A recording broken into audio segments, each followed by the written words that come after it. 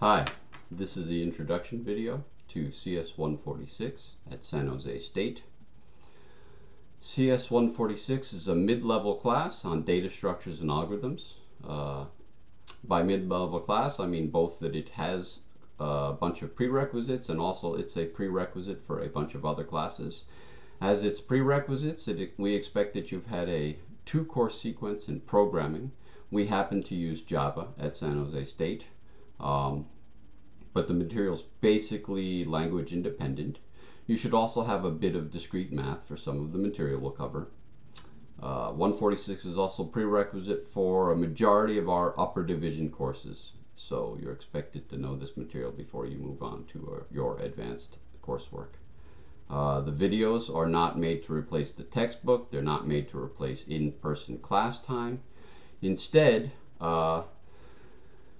for maybe a half dozen or so classes, instead of having lecture in class, you'll be expected to sort of watch the lecture at home on video, and then in class we'll have activities and exercises where interaction is even more important than it is during lectures.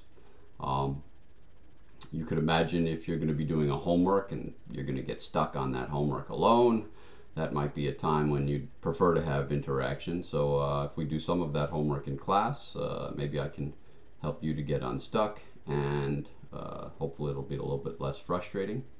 For students in the class, there will be at least a few videos where if you watch the video before the class exercise won't be as good or won't be as interesting.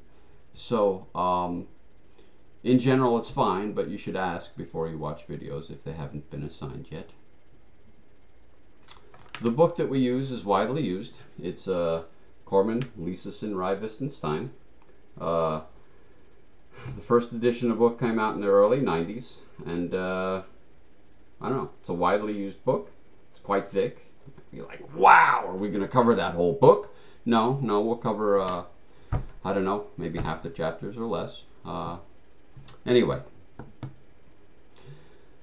For people watching the videos on YouTube outside of the class, some of the videos aren't going to stand alone very well. And if you just watch the second or third video in a sequence, it's not going to maybe make so much sense. You really might have to start from the first video in a sequence. And one of the sequences might even be as long as 8 videos.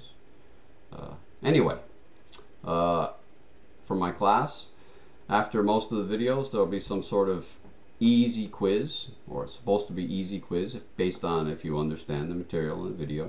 So just to start you off for the even for the first video, for this one here, I'm going to give you a quiz and the answer is going to be 17. Anyway, that's it for the introduction, and I hope you have a great semester. Thanks.